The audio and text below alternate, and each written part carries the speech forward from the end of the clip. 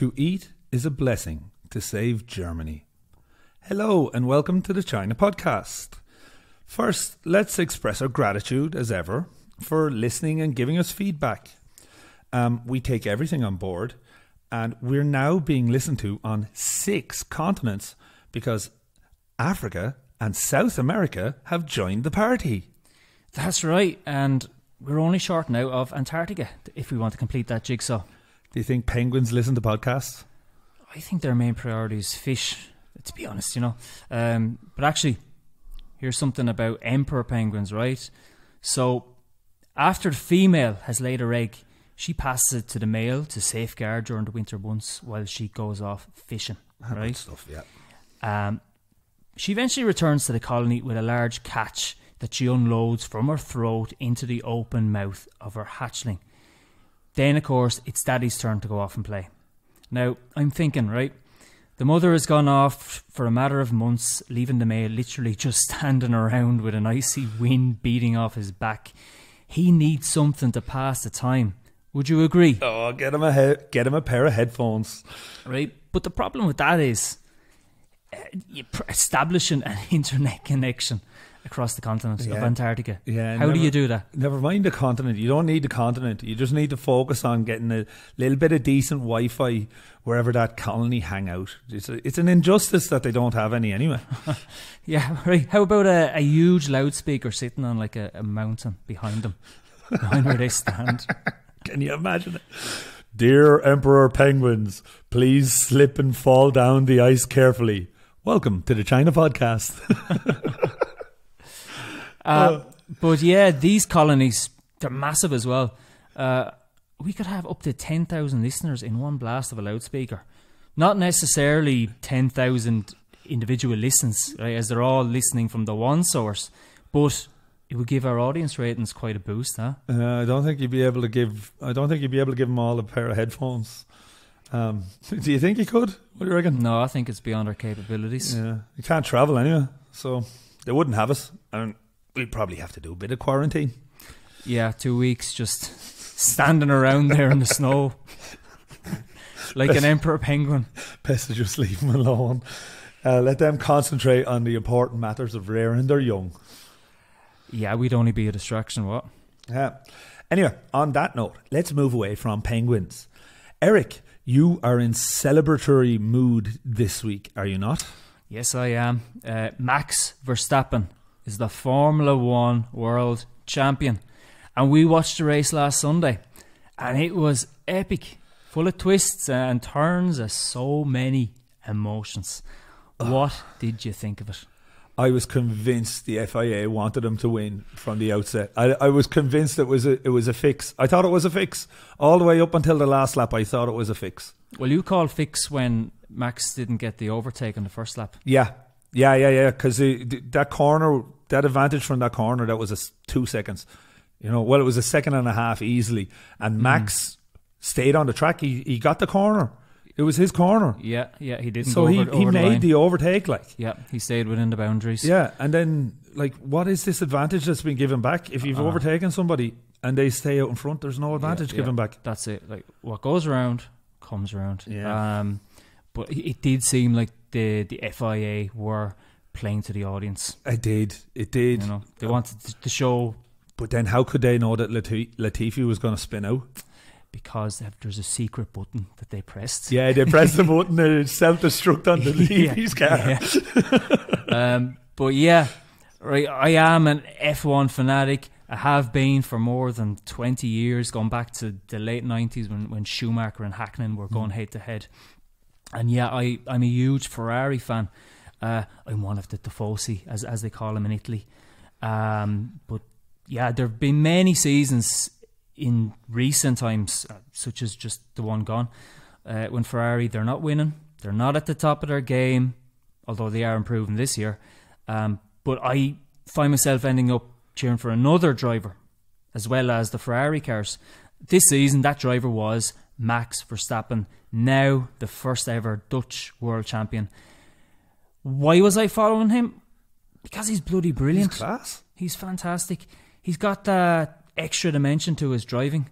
You know, there's no doubt in my mind that he'll end up on the same platform when he's retired as the Schumachers, the Fangios, the Prosts, the Sennas, even the Hamiltons. Hamilton has 7 World Championships. He sticks the car on the road and he gets it around the track even when it's not the fastest. Yeah, and that's genius. That's the measure of genius. You know? It is. You know. But on Lewis Hamilton, there are certain aspects of his character that I admire. But like more often than not, he just winds me up. He winds a lot of people up. And he's won 7 titles, as I said. So, yeah, it was high time that someone else got their chance, huh? Yeah, so, well, I'm not a Schumacher fan, but I appreciate what Schumacher was, and 7's enough for Hamilton as far as I'm concerned. And I think most of the people that are 10 years older than you would say, yeah, it's enough for Hamilton. Let's leave Schumacher where Schumacher is. 7 each. I would prefer Hamilton just had the 6. You know? I'd prefer he had the 6, but he has the 7. But for the past 4 years up until this one, he had no challenge. Yeah, this is it. Anyway, so the Chinese Grand Prix, that's off again for 2022, is it? That's been left off the calendar. Yeah, it could reappear late in the season next year. We don't know. There might be some more cancellations. But yeah, that's the one in Shanghai. But we will have a Chinese driver taken to the field for the first time ever. Guan Yu Zhou. Guan Yu Zhou is the man. And he has been promoted from F2, which is the lower ranked formula, before Formula 1. And he will race for Alfa Romeo next season alongside Valtteri Bottas. Oh, so he'll be the main driver. Bottas will still be playing second fiddle. Yeah. We'll see. We'll see. No, he does need to up his game, does Bottas. Now, there isn't a Chinese Grand Prix scheduled for next season, but they do have the license for it, don't they? They can put it on. Well, they've extended the license by 3 years. And can they put on a second race in China? Was I reading something about that? Yeah, there's been talk about it, which would be really cool. Like, I'd love to see a Grand Prix being hosted in Western China, with having Shanghai in the east. Yeah. Well, why don't you just put it in Chengdu or Chongqing? You know, it'd be perfect for it. Yeah, huge cities. Massive cities, and they're beside each other. Huge cities, but the problem is finding an area of flat land in this part of the world large enough to host the Grand Prix. Unless you run the track around the mountains. Yeah, sure, they can always tear down a few of those mountains if they want to. That's true, and they've done it before. They'll do it again. Yeah. Anyway, last week the last 2 episodes we spoke about cyberpunk in China, and this week we're going to talk about something completely different entirely. We're going to talk about a much loved story about a monkey, a monk, a half man, a half pig, a sand serpent creature thing, and a long, arduous journey they take into the West. Yes, this is the book Journey to the West. Many of you the world over will be familiar with it, or at least have an idea of what it's about. But we're coming at this topic from a very interesting angle, because there's a well-known and contemporary British musician and his animation artist pal, who have a very unique and close connection to the story. Yes, and they are Damon Albarn and Jamie Hewlett. Yeah. As fate would have it, they were both born in the Chinese year of the monkey. I think it's fair to call them a pair of classic English geezers. They're salt of the earth. Best friends too. Art school students. They once shared a flat in London when Albarn is a multi-millionaire and his band Blur were the peak of their powers in the late 90s. Mid to late 90s. They're best known collectively for forming a band with no members. That's right, yeah. Now that sounds a bit far-fetched, doesn't it? It does. But it's not. In fact, it's highly likely that you know of them. They're called Gorillaz. Damon Albarn is the voice and Hewlett is the animator. Hewlett, who also made Tank Girl. The on-screen characters in the music videos, they're his creation. Albarn writes the music, and the group are backed up by a rotation of studio musicians and special guests. They've been releasing albums on the regular since the early 2000s, when Blur were coming to an end. And did you know that Damon Albarn described China as cyberpunk some years ago. Yeah, he said that Shanghai makes Blade Runner look bland or look dated. Yeah, and of the Hong Kong islands, he said, the fact that you can get on a ferry and disappear, and in 45 minutes you can be on an island and go to a fishing village, it's so close to this Blade Runner kind of metropolis. Did you ever listen to The Magic Whip? I did. I listened to it 3 times. I've listened to the live album. I've listened to the... Yeah, I know it, yeah. Yeah. Do you know how it came about? Right, and remember here, the Blur... They had not been an item since the early noughties. Go on, tell us. Right, okay. So, Blur's most recent record, and we're going back now 6 years, would you believe it? Yeah. Time flies, was The Magic Whip, as I've just said. It was conceived by pure chance. You see, the band got stranded in Hong Kong for 5 days after tour cancellations in Tokyo and Taipei during their Asian tour of 2013. And in that extremely short space of time, they lugged themselves into a tiny studio down some narrow back alleyway in Hong Kong and recorded a bunch of new songs that would eventually end up on their 8th full-length album. So what else would you do? What else do you do? You're a musician, 5 days, it's lashing rain outside probably. Yeah, exactly. You might as well just go on. The ferry's been cancelled, there's high waves. But yeah, 5 days. They did it in 5 days. Now just like putting down the basics for the songs. But the album was later polished and remastered over the next year or so back in England, and it became The Magic Whip. Yeah. But the album is about Hong Kong, right? And coming 13 years since their previous studio album following their disbandment, it sounded like Blur had never been away. Yeah, it's exactly. It's like peak Blur. It is peak Blur. Like it's Blur. Yeah. Yeah. Yeah. Now, as I said, it was entirely inspired by Hong Kong. The songs are about Hong Kong. And from the neon ice cream artwork on the front cover to the lyrics concerning overpopulation on a track like There Are Too Many of Us, or looking at the modern day loneliness of New World Towers, right? But the thing is, and the reason I bring all this up, is that this wasn't Albarn's first musical association with this part of the world. 7 years earlier, he wrote an album based on the story and the characters of Journey to the West. But not only that, it was preceded by an opera on the same book. And his adventure, along with his mate Jamie Hewlett, began around the mid-noughties.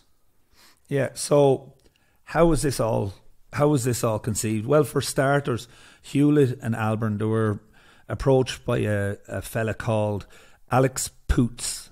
Alex Poots is from the Manchester International Festival, and he had a little proposal for them that involved working with a famous Chinese opera director. He's called Chen Shizheng, and they were quick to express their interest off the back of having watched the TV show Monkey, which I also watch and I adore. And it's a Japanese adaptation of Journey to the West. And it was broadcast while they were kids in the 70s and 80s in Britain. It was also broadcast in the 90s, but it was at 2 o'clock in the morning, which is how I know it. But to do so, to do that, like to pull this off, they both felt the need to immerse themselves in the culture of China to get a proper feel for the story. And Chen Shizheng, he was more than willing to give them a guided tour of his country. Yeah, I think that was the right approach. Yeah. I would want to do the same. Yeah, you know, like, if I was working on a project, you want to see it up close. You don't want, like, you don't. If some Chinese guy came over to England and wanted to do a production of Richard III, but didn't understand the intricacies of Shakespearean court politics, like, what would you be doing? Yeah. You need to do your research. You need to do your research. Like, there's no reason why you can't do it as why a Chinese group of performers can't perform Shakespeare. Yeah. But similarly, there's no reason why an English group of performers can't do Journey to the West. Yeah, absolutely. And Hewlett and Albarn, they initially travelled around the southern provinces of China, mostly through the rural areas of Hunan, Guizhou and Zhejiang, where they collected folk songs. And they learned how to make dumplings at the same time. This trip lasted a couple of weeks, but it made a huge impression on them both. Yeah. It's important for us to give context here. What is Journey to the West? What is it all about? And what made Damon Albarn say that it makes the Lord of the Rings seem quite pedestrian, which I agree with. Journey to the West is arguably the most popular literary work in East Asia. The novel is an extended account of the legendary pilgrimage of a Buddhist monk called Xuanzang. I might have my tone wrong. I think it's Xuanzang. And he travelled to the western regions, being Central Asia and the Indian subcontinent, actually all the way through Uzbekistan and up to the Caspian Sea, in fact, to obtain Buddhist sacred texts known as sutras. In the story, the Buddha assigns this task to the monk, and he provides him with 3 guardians or disciples who agree to help him as atonement for their sins. Now, who are they? Who are the disciples? The disciples.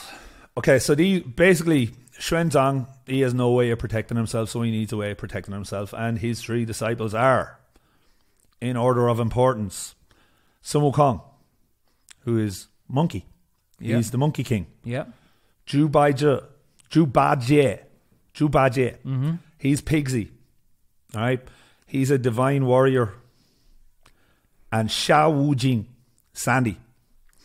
And so the 4 of them, they set off on a journey towards enlightenment by the power and virtue of cooperation. Yeah. Journey to the West has strong roots in the likes of Chinese folk religion and mythology, Confucianist, Taoist and Buddhist philosophy, and the Taoist immortals and Buddhist bodhisattvas. I think I've said it right, have I? Or am I close enough? You're. It'll do. It'll do. And they're people on the path towards, bodhisattvas. They're people on the path towards Buddhahood. Journey to the West enjoys an enduring legacy in this country and in some other parts of the world. And it's as much a comic adventure story as it is a humorous satire of Chinese bureaucracy, or even a source of spiritual insight as it is an extended allegory. Yeah, it is and it's difficult. It's difficult to figure out who wrote Journey to the West, but a Chinese novelist and poet of the Ming Dynasty, he was called Wu Cheng-en. He's been credited the most. The book was published in 1592 and preceded by 2 other shorter versions.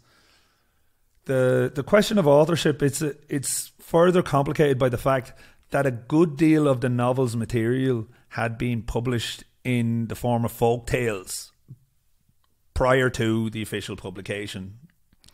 Yeah, so on an historical footnote, Journey to the West was based on real events. There was a monk, like Owen said, by the name of Xuanzang, who lived between 604 and 664.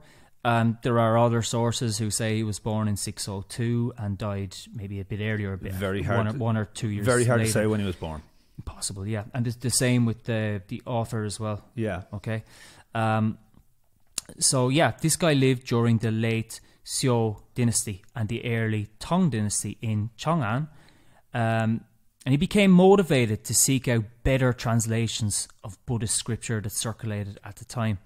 In 629, Xuanzang left Chang'an at the tender age of 25 in defiance of Emperor Taizong, who had placed a ban on travel. And why a travel ban?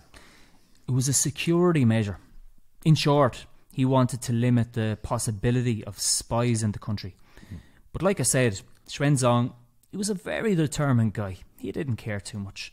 And he travelled via Gansu and Qinghai to Xinjiang and up through the Tian Shan mountains of Turpan. All of which was the Tang dynasty at the time. Yeah. All of that was the Tang dynasty, yeah. And this is what we might refer to as the Silk Road in China as well. Northwest region of the country. So after leaving China, he then crossed into regions that are today Kyrgyzstan, Uzbekistan and Afghanistan, and then down into northern Pakistan. And this part of the journey took him 1 year, okay, which isn't too bad, really, for a guy. I imagine he's on foot.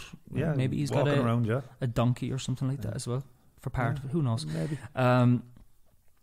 But yeah, he then went on through the Indian subcontinent for the next 13 years. Yeah, he left India in 643. So this is, and even though he defied the imperial travel ban when he left, Xuanzang was warmly received by the Emperor Taizong upon his return to Chang'an. Chang'an being Xi'an, in 646. The emperor gave him money and support for future projects, and the emperor is responsible for the building of the big wild goose pagoda in Xi'an. And if you've been to Xi'an, you'll know it. It's one of the main tourist attractions, and it's absolutely spectacular. I can't recommend it enough. One of my favourite places in China. Yeah, I've been there. It's incredible. Yeah. There he stored the scriptures and the icons that he brought back from India, and he recorded his journey in the book, the Great Tan Records on the Western regions, with the support of the emperor, who had at that stage he'd actually conquered all the way to the Caspian Sea. So he wanted a script of it. He established an institute that was dedicated to translating these scriptures that he had brought back. His translation and commentary work established him as the founder of the Dharma Character School, which is a common name for stream of thought in Buddhism. Xuanzang died March 7th, 664 in the Xingzhou, and the Xingzhou monastery was established in 669 to house his ashes, and we might come back to that in a later podcast because that's a really interesting place too. Yeah, Owen found something as well. Yeah.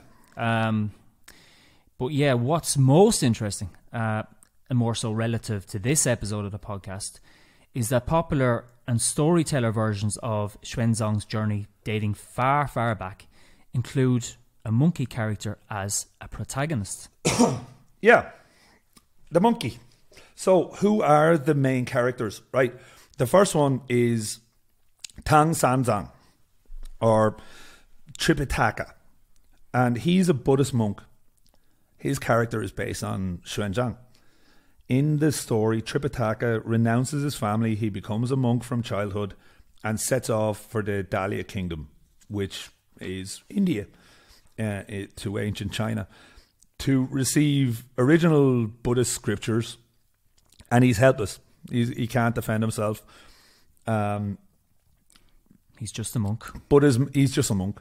Buddha's messenger, Guan Yin, helps by finding him powerful disciples who are going to aid and protect him on his journey. And in return, the disciples will be granted enlightenment and forgiveness for their sins once the journey is done, because they're all sinners. Along the way, they help local inhabitants by defeating various monsters and demons who try to obtain immortality by consuming the monk's flesh, like eating the monk. And that's believed to give immortality to whoever eats it.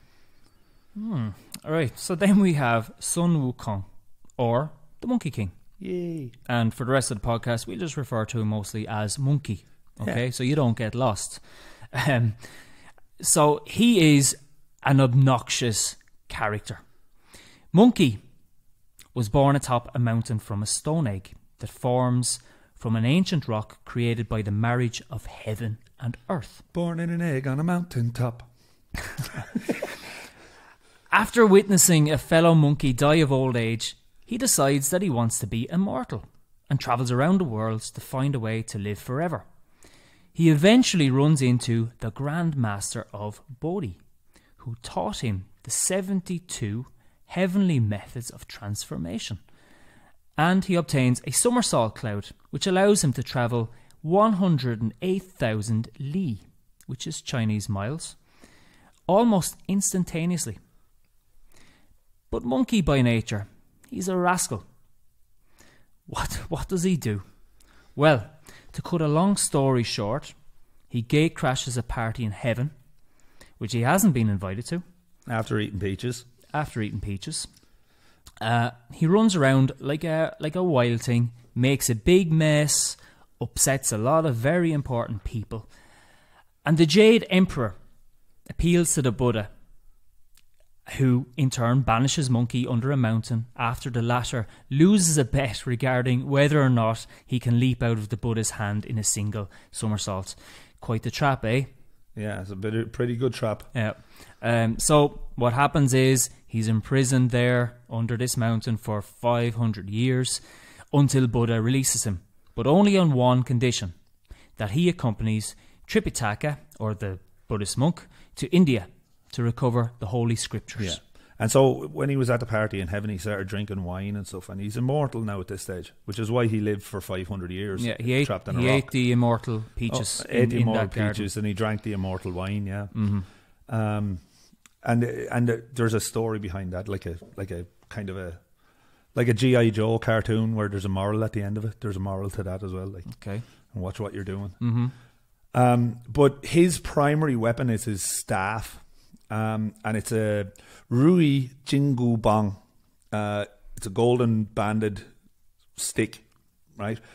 And he can shrink it down to the size of a needle, and he can keep it in his ear, or he can expand it to gigantic proportions. And he also has a suit of armour. And these gifts, combined with more peaches of immortality, and he'd stolen them from the Heavenly Peach Garden where he was watching them, they make him the strongest member of the party by far. Yeah, there's no doubting Monkey's fighting spirit. There's a thing here. He was said to be able to carry 2 mountains on one of each of his shoulders and run at the speed of a meteor. That's that's a quote from it. Like, we're talking Superman here. That's what he is. He's Superman, but he's a monkey. Yeah. He's a great guy to have in a fight. Yeah, great man to have in your yeah, corner. You wouldn't want to be against him, like. No, not with 2 mountains on his shoulders. Wouldn't know what he'd do with him. But did you know that his martial prowess inspired the Chinese fighters of the Boxer Rebellion between the years 1899 to 1901? Something we briefly mentioned in our first episode. Yeah.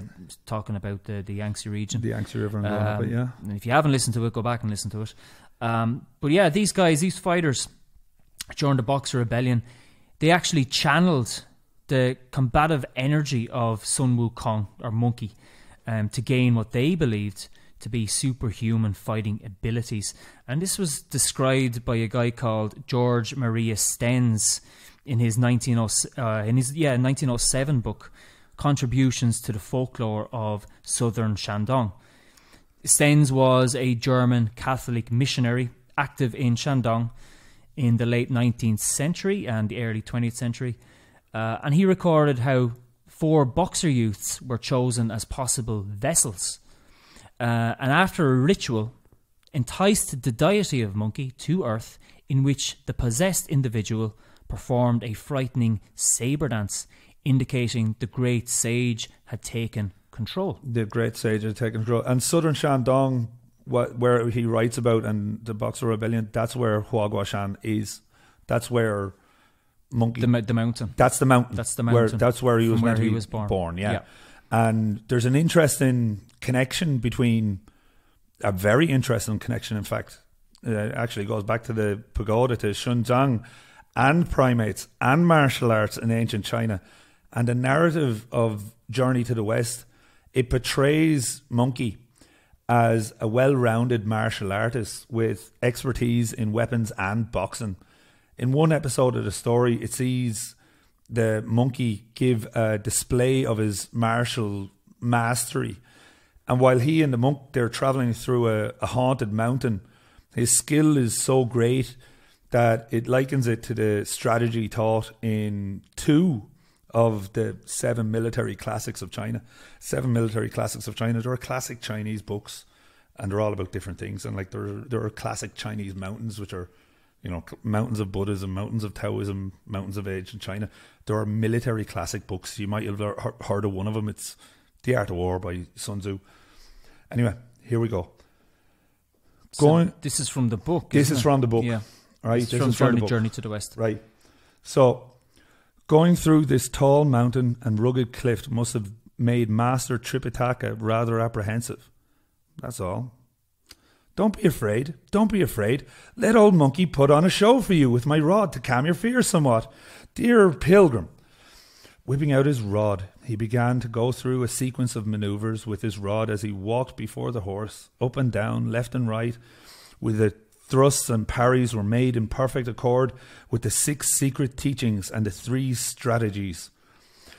What the elder saw from the horse was a sight incomparable anywhere in the world. Furthermore, Monkey displays his competence in unarmed combat.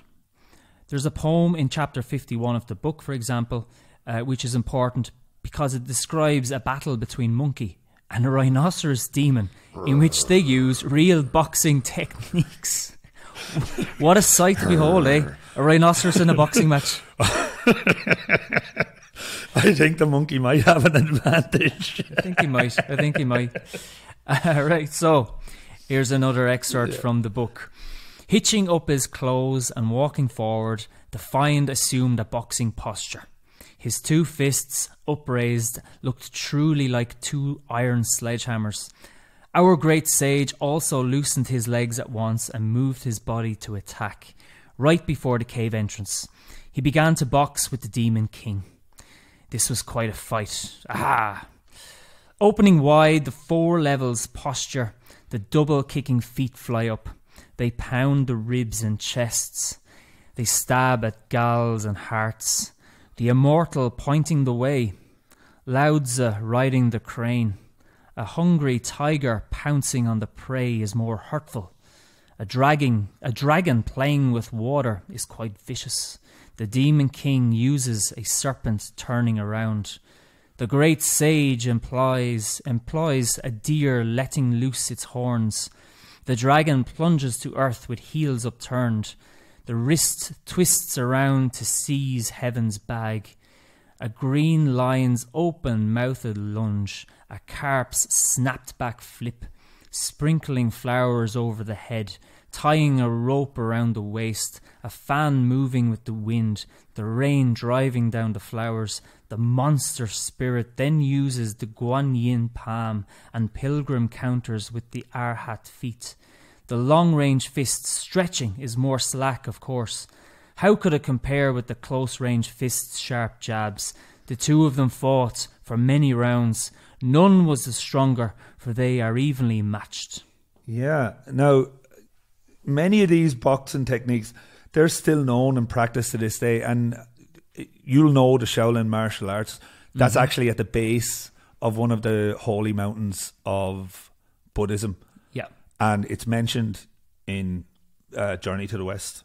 And, you know, they travel through it. And these techniques, there's a book written on Shaolin. They're there. They're still known. They're still practiced. And the narrative helps to solidify a connection between the primates and martial arts during the late Ming dynasty when references to the styles were recorded. And that's a parable that we're going to tell again, because there's more to it, and we plan on doing a series of episodes on martial arts in China further down the line. But it's going to take a lot of research, because the whole concept it's far-reaching. Yeah. So for those of you who want to hear a little bit more about that topic right now, sorry to disappoint you, but we're going to leave you hanging. But yeah, wait. It'll be good. It'll be a good one. It will be a good one. It'll be very good. So yeah, I hope you look forward to that. We need to do a bit of research. So sometime in the new year, maybe go to the Wudang Sha in the spring. We could during Spring Festival. We could do, yeah. Yeah. We'll see how things are.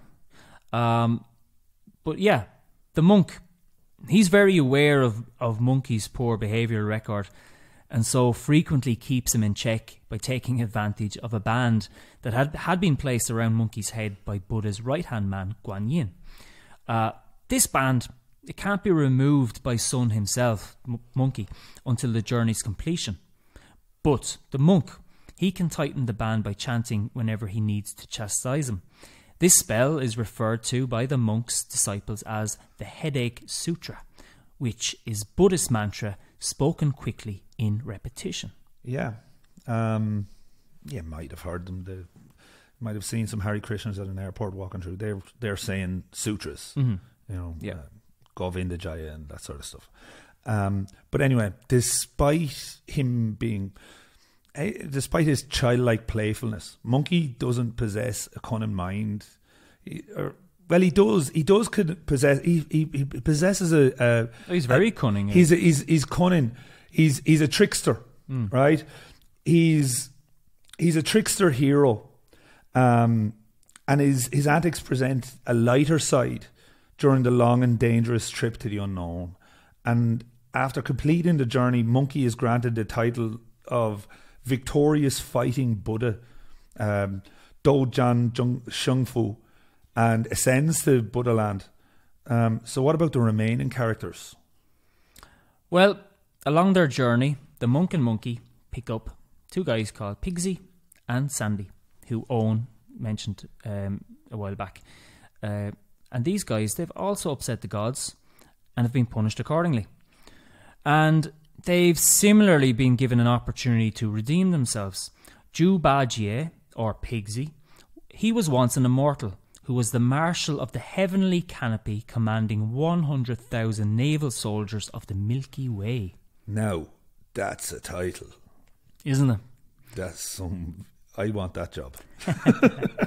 That's a good one for your CV. Yeah, huh? yeah, nobody's touching me if I'm the marshal commanding 100,000 naval soldiers of the Milky Way. Mm-hmm. So he was an immortal. Yeah. However, didn't last for too long, because Pigsy once drank too much during a celebration of the gods, and he attempted to seduce the moon goddess Chang'e, Not cool. and she was married at the time. Yeah. That's not cool. No. And this resulted in his banishment to the mortal world. Okay? Now, that's all fine, okay? You know, you'll still get to live a life. It was 10,000 lives he had to do. Okay. All right, Yeah. so 10,000 lives, that's a lot. That's a lot. That's a lot of lives. Mm. Yeah, and every one of them had to end in the same way. Oh, the poor chap. Yeah. Heartbroken. Yeah. Time is a flat circle. Did you Yeah. ever hear that? So, yeah, that's all fine. But, and he was supposed to be reborn as a human, but instead he ended up in the womb of a sow due to an error on the reincarnation wheel. And instead, he turned out as a half-man, half-pig monster. Now, Pigsy, he's a very greedy character, and he could not survive without eating ravenously. I just had a thought to myself. You know those wheel spins where they have the little finger, the little arrow pointing? Yeah, so to win money. Yeah, and you spin it. Yeah. Yeah, it's stuck on the line. It's stuck on the line. It's stuck on the line. Between pig and human. Between pig and human. But he had a terrible lust for women, and it gets him into a lot of trouble. It gets him into trouble with the family of a maiden who he wanted to have as his bride. The monk and monkey arrive on the scene, and they help to defeat him. He consequently joins the pilgrimage to the west. Pigsy's weapon is the Jotra Singpa. It's a 9-toothed iron rake, and he's capable of 36 transformations, so he can turn himself into a pig or a table or 36 different things. And he can also travel on the clouds. He's not as fast as Monkey, but he is noted for his fighting skills. And he's the second strongest member of the team, despite being spiritually the lowest among the group due to his lust for women. So spiritually the lowest. He's extremely lazy and extremely greedy, and he remains on Earth following the journey and is granted the title Cleaner of the Altars, with the duty of cleaning every altar in every Buddhist temple for eternity by eating excess offerings. How nice. Then we have Sha Wu Jing, or Sandy. Now, on the other hand, he was once a celestial curtain-lifting general. Another lovely title. It is. Sandy stood in attendance by the imperial chariot in the Hall of Miraculous Mists. Jesus, there's another one. But he is exiled to the immortal world and made to look like a monster because he committed the sin of accidentally smashing a crystal goblet belonging to the Queen Mother of the West during a peach banquet. Now, that's due a spanking. It is, yeah. You don't break the mother's kitchen things. You don't go around, especially not the Queen Mothers. No, especially not her. Yeah, if I broke my mother's thing, I'd get a spanking. Mm-hmm. If I broke the Queen Mother's thing now, oh Jesus, it'd be a hell of a spanking. There'd be no coming back from that There'd be no coming back. There would be permanent red mark on your bottom. That would be it. So yeah, he then becomes this hideous-looking river monster.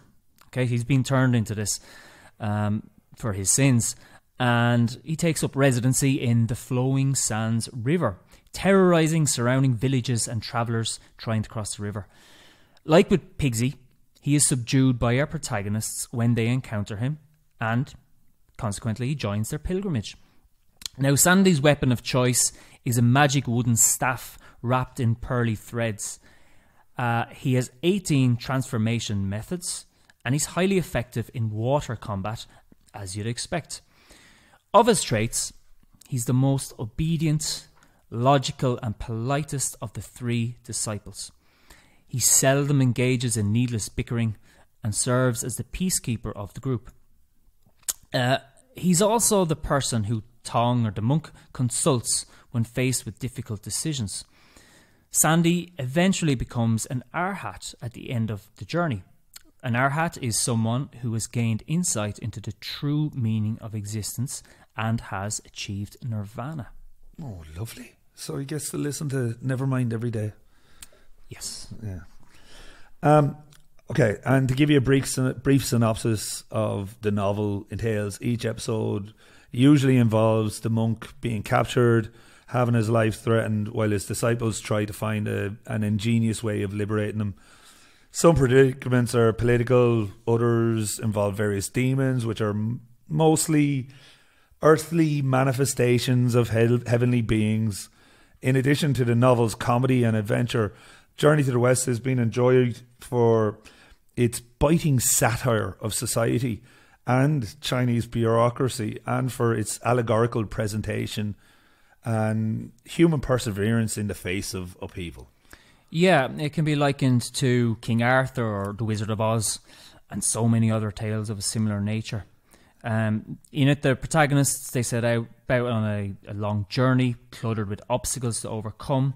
There are moments of self-reflection when their morals and behaviours come into the spotlight, and they naturally find redemption in the end. It is, as such, a journey to enlightenment. Yeah, it's a hell of a book. It's a hell of a book. It's a massive thing. So, what of the opera? Chen Zizhong wanted to adapt a long story into a shorter version to be performed in London. Now, that's not an easy task by any means, any manner of the imagination. Like, the book is 100 chapters long. His stage adaptation of the 16th century novel features imaginative set design. It was envisioned by Jamie Hewlett, and intense acrobatics and a libretto sung in Mandarin. Yeah, Journey to the West is undoubtedly a classic of Mandarin literature, but it was important to Damon Albarn to retell it with a sense of contemporary China in mind. Now, the two trips, in the end, yeah, the two guys, they took another trip to China to collect more folk songs. Yeah. And on these trips, it allowed them to take a glimpse of the Chinese psyche, all right, and relay that through music. Albarn had never envisaged doing an opera, but his opera was one that incorporated elements of electronica, kung fu, and a Saturday morning TV feel-good factor. Everything I love. Yeah. Ever the innovator, he even looked at using everything from car horns to the sound of elevators in his production. Owen, I asked you the other day about your understanding of the pentatonic scale and how it's used when recording music. Can you tell us what it is? Okay, I can. So a scale in music is, everybody here that's listening will know what a scale in music is, because you've all heard do, re, mi, fa, sol, la, ti, do, Right. So if we go from do to do, we're going from C to C. If I'm in pitch, if I'm in tune. Yeah. So do, re, mi, fa, sol, la, ti. So that would be C, D, E, F, G, A, B. And if you count that, that's 7 notes, right? That's called a heptatonic scale, right? That's 7 notes. A pentatonic scale, these are weird because before we get to the note in the higher octave, in different countries around the world at the same time, with no, like, independently of each other, all these different civilizations all over the world, they all came up with their own pentatonic scales. A pentatonic scale is 5 notes between the octaves. So if you look at a piano, there are seven white notes. Yeah. 7 white buttons before it repeats. There are 5 black buttons. Okay. The black buttons, that's a pentatonic scale. Pentatonic scale, right. And particularly the black buttons on a piano, that's the pentatonic scale of G flat, F sharp. It's a F sharp, G flat, all right? But there are different notes. Different notes appear in different folk traditions of different scales. Yeah. So when you have the pentatonic scale of C in Western music, we go C, D, G, A, and then we're back to C.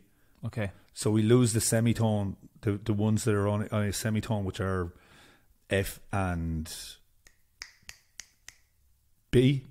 Okay. Right? So we lose B and we lose F. But it might be different in China. You know, it might have the B instead of the A. Okay. Do you know? So it might be a little bit different and it might be a little bit weird to hear. Yeah. So something in China will sound different to our ear. Yeah. That's exactly what it is. It'll sound as if it's out of tune. It'll sound as if it sounds as if it doesn't fit there. But it's 5 notes. Yeah. A pentatonic scale is 5 notes before you hit the same note again, an octave up. Versus the 7 that... Versus the 7 that you're commonly used to, Okay. All right. So... And it's used everywhere. It's used in, like, so many rock songs. But it's limiting. It's limiting because there's only 5 notes. The extra 2 notes gives you more options. Yeah. And this is why I bring it up, because Damon Albarn discussed using the pentatonic scale and its restrictions. And he spoke about how he overcame those initial difficulties. Because his main concern was how, as a Westerner writing Chinese music, he could get away without the whole thing sounding cliche, which is could very easily happen if you're not careful. Yeah. But he had this eureka moment whilst looking at the Chinese Communist star, right? And what he did was he stuck a small metal star to his mixing desk. This was probably a souvenir he brought back from China on one of his trips. A little badge or something that he bought. And then he assigned each point of the star a note, right? So let's say the top one was a C and another one was a D or a G or whatever it might have been. And he then imagined what it would be like if you rotated lots of these stars with the 5 notes and do it at different speeds. And the sequencing, so he did this, and the sequencing was in the pentatonic. And so out of this, he devised a number system, and it helped him get past that initial stumbling block. Yeah, and he had another minor issue with the choir. You see, when they originally rocked up to Paris for the rehearsals, Albarn said that some of them couldn't sing in the way that they were expected to sing for an opera.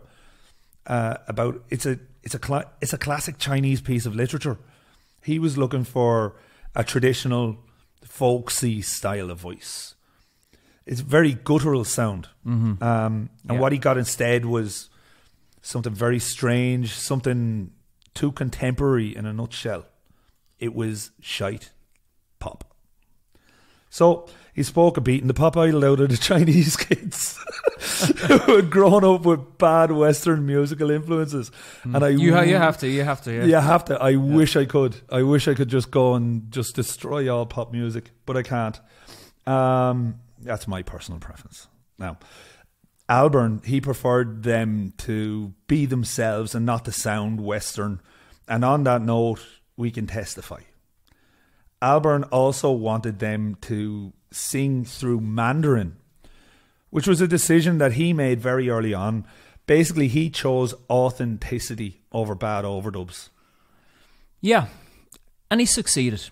He did. He succeeded in his methods. But for Jamie Hewlett, it was all about designing the opera. Okay? He's the artist. He's the guy who's good with a pen or a pencil in his hand. But this was a completely new experience for him. And at first he tried much too hard. Each of his proposals were rejected by the director Chen Shizheng.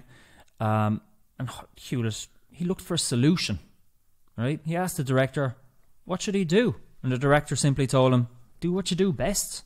In other words, design an opera with his band Gorillaz in mind. Genius.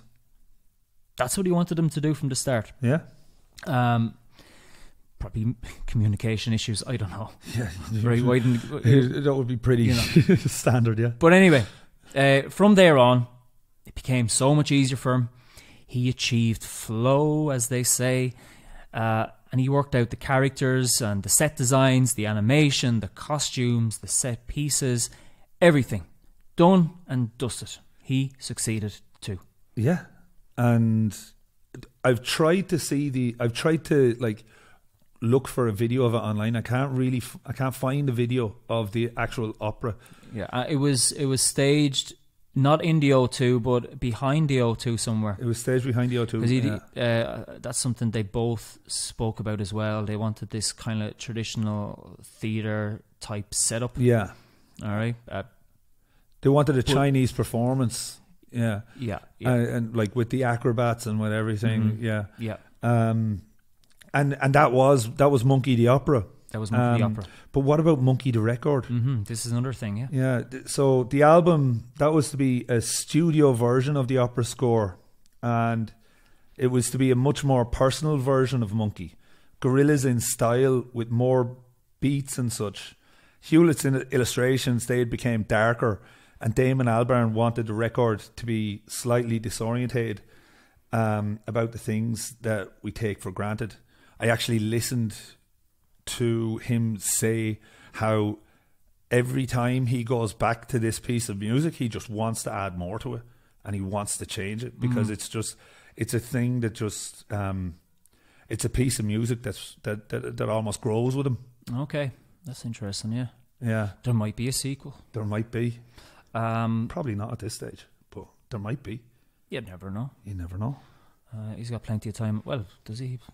He's always working. He's always working. Damon Albarn, he's always working. The Gorillaz produced 2 albums in the last few years. Yeah. That I was not aware of. Oh, yeah, one of them snuck up on me. One of them snuck up on me last year. They both snuck up on me. And I was just flicking around, and then boom, there you go, a new album. I'm like, what? The last one I was aware of was called Humans with a Z at the end, and there's a song in there called We've Got the Power. Yeah. And it has Noel Gallagher of Oasis featuring on it. Which is cool. Very, very cool. Yeah. But yeah, the album, right, features traditional Chinese instrumentation and harmonies, but also uses many of the same hallmarks of a typical Albarn album. Mainly drum loops, post-punk synths, and explosive bursts of noise. It was recast in a more pop context because they wanted the album to sound like a proper record and not a direct take from the stage. As Albarn put it, to express the sense of ancient culture, blending it with the insane modernism of China. Yeah, Hewlett shot a live action video for one of the tracks on the album called Monkey Bee. Mm-hmm. If it were Gorillaz we were dealing with, Hewlett would normally put out an animated video, but here he wanted to do something resembling the TV show, and like Albarn, he wanted to maintain the authenticity, and this was the first live action video that Hewlett had ever directed and involved a big production carried out in London. Yeah, so Monkey Bee, it's a miniature film. The song is just a piece of music, like an extract essentially from part of the opera where Monkey meets Princess Ironfan, All right, she is one of the obstacles they encounter on their journey to the West. Interestingly, an iron fan is a weaponized Japanese hand fan designed for use in warfare. And there's several types of these war fans, and they were used by the samurai class of feudal Japan. They have them here too. Yeah. Yeah. You do see them around in museums and places, especially temples and. But yeah, each one had a different look and a different purpose. Princess Ironfan's fan is a magical banana leaf fan. It is made from banana leaves. It's extremely large and has magical properties like creating giant whirlwinds, which are capable of extinguishing roaring fires. In the story, our protagonists, they must try and cross the princess's kingdom, which is built on a volcanic plateau. But first, they must obtain her fan so that they can put out the flames in order to continue their journey. Monkey ends up fighting not only the princess, but also her servants in aerial combat, as well as an army of zombie volcano soldiers. Lovely. I hope he had his Weetabix that morning. Nah, he'd be more into his Cocoa Pops, no? Probably, I don't know. Maybe Kellogg's cornflakes. But yeah. Yeah, so the end products, right? It looks something like a Chinese 1970s horror movie version of Monkey. It's extremely cool. It was really, really well done. And if you're familiar with the TV show of Journey to the West, you will see exactly why Hewlett produced this video in the way he did. The TV show is cheesy. It's corny. It's absolutely like the special effects. You know damn well that thing was made in the 70s. Oh yeah, yeah. It couldn't be anything else. But it has a certain, it has a je ne sais quoi. It has a feel to it that you just can't get. You can't get it anymore. It's just perfect. Oh, incidentally, the CCTV have one. They have a Journey to the West TV show, and it's on YouTube, and you can watch it, and it's really cool as well. It actually goes into his birth a little bit more. The start of the book is actually done a little bit better. The story's followed better, and Sandy's actually a man in it. Okay, yeah, that is right. Actually, yeah. Because Sandy's a woman in the Monkey. Anyway, so the record was originally planned for the project to be released under the Gorillaz name, but they weren't able to do so for legal reasons, and understandably so. Gorillaz, Monkey, you can see why. They released the thing under the name Monkey instead. And another thing, Jamie Hewlett and Damon Albarn also produced the animated intro movie for the 2008 Olympics, featuring characters from Journey to the West. Anyone that was in the UK around that time, look at it, you'll remember it. Yeah, and that 2008 Olympics, of course, being in Beijing at the time, so it was great timing. Yeah, and they were the perfect duo to do such a thing. Yeah. But yes, Journey to the West has an enduring appeal in China. As Owen just mentioned, CCTV, they have a show. They still broadcast it very, very regularly. Yeah. And the TV show of Journey to the West, it's been made and remade many times over. While you also have people, they dress up as their favourite character, mainly Monkey, for like fun runs, marathons, festivals and more. There's a guy called Jason Zhuang. He's a Chinese studies scholar. He believes that the allure of the story lies in its powerful narrative, and the powerful narrative being of the original 16th century culture. It's considered a great story, he thinks, because it tells of important Chinese qualities in which each character represents a different value. And it really does. I completely agree. And actually, it will help you understand China a lot, like just by watching the moral stories that are told, because it is essentially a Buddhist text. And it's always appealed to young people due to its imagination and its sense of humour, and readers and viewers alike. They love Monkey's fighting spirit and his optimistic attitudes towards life, and his playful nature is most beneficial in a modern society, prone to just stress. Yeah, like in the work environment, right? And it's also used by employers in China as a character reference for employees. If you are likened to Sandy, then you are competent and a hard worker. Pigsy, then you chose the right team and followed it until the end. If you are Monkey, then you have super abilities and you're more than capable to do your job. If you're like the monk, then you have deep faith in yourself and you've got the heart and the drive to achieve your goals. Listeners, which character are you? Have a think about it. Which character are you? I'm all of them put together. I'm all of them in one. I'm the Buddha. Well, if you're the Buddha, I'm Guan Yin. All right. I'm just popping around, just decide, casting your I don't know, whatever. Anyway, the character Sun Wukong or Monkey, he's so well renowned that he almost appeared in an Indiana Jones film. That's right. Yeah. That's what I found out. Yeah. George Lucas, he co-wrote a script entitled Indiana Jones and the Monkey King, which Jones races against the Nazis to find a fountain of youth in Africa. As you do, we all want to be immortal. Hollywood, what? We all want to be immortal. We do. Do you want to be immortal? Sun Wukong doesn't want to be immortal. He is immortal. He is immortal, yeah. He's like immortal 10 times over. Like he ate 3 different peaches. He drank the wine. He had a gourd full of tablets. Like, that man will never die. That monkey will never die. So why is he looking for a fountain of youth? And why does he want to help Indiana Jones? Doesn't make any sense. No, it was Jones. It was Jones. Yeah. Anyway, it's located in the lost city of the Monkey King. In it, Monkey, he was depicted as an evil immortal who forces Jones to play a game of human chess, killing those living pieces taken from the board. The end sees a benevolent great sage giving Jones his magic staff, telling him, "The golden hooped rod will be a faithful friend. It is capable of 100 transformations and will always remain by your side."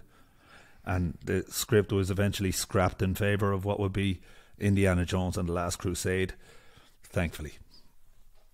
Yeah.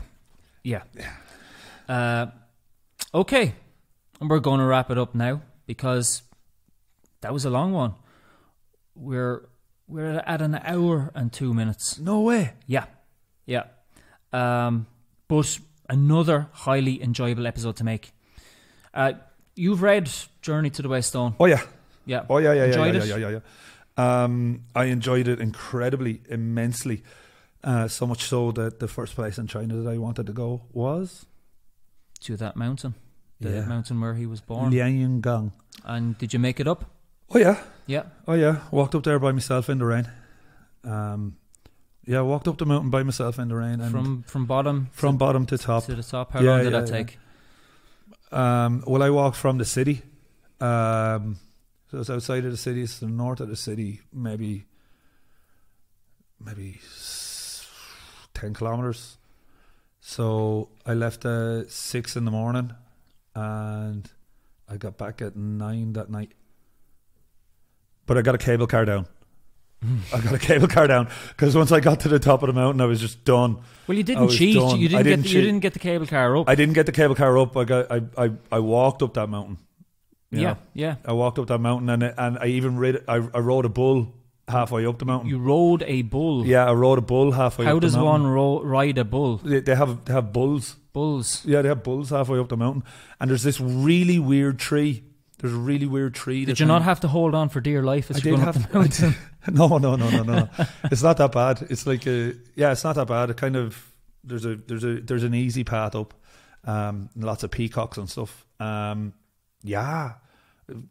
Dude, I've read the story, I've seen the TV shows, I've been to half of the places in the book, like short of going to Uzbekistan, which I don't know, I might. Like, why not? You know? Yes, someday when our travel ban has been lifted, or things are easier. Yeah. Who knows? We'll go see the holes of hell. Like and subscribe on YouTube. Follow us on Twitter and Spotify, or wherever it is you listen to this podcast. If you're living in China and you have WeChat, join our group. We'll talk to you soon. Toodles.